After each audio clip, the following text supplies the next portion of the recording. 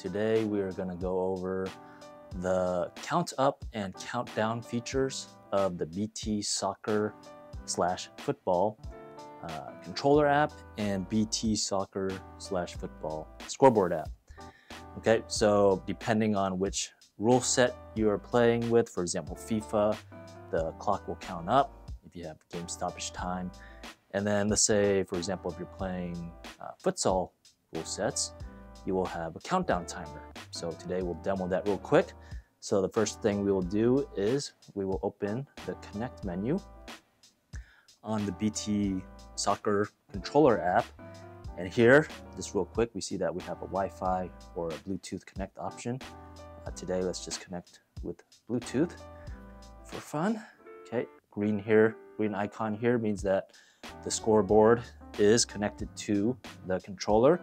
On the scoreboard, you'll see that the top left connect icon will be green to confirm that. Okay, so once connected, here we see at the top here that we are under FIFA rule sets. So with that being said, straight to the point, when I click start the game, you will see that the timer will count up for FIFA rules. Okay, and quickly we're going to fast forward just real quick just to see here. Let's say, for example, we are at the 45-minute mark, or let's say 44-minute mark, okay? And then let's real quick go up here to 58 seconds, okay? So here I'm just gonna demo real quick as the timer counts up. Once we hit 45 minutes, which should be the end of the first half, again, under FIFA rules, if the referee or officials want to add stoppage time, the time will continue to run until the referee decides to end the game or end the period. And then with that, here you see the option here, you have an end period button that appears. Okay, then you just hit that. And the first half is over. Okay, so that's a demonstration real quick of the count up timer.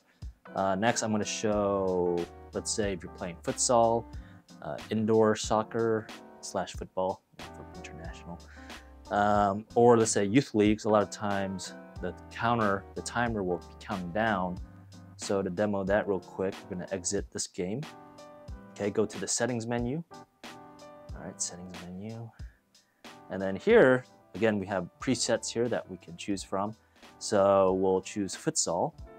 Okay, so if you choose futsal, if you scroll down here, you will see that the timer properties here, you have countdown as the setting now.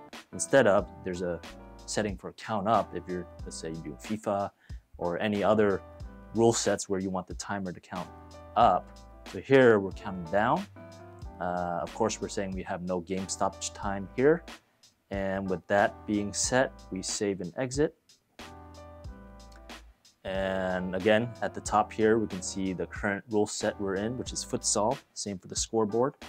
Okay, if we hit start, then obviously now the timer will go down for futsal rule sets or any rule sets of soccer or football where the timer goes down.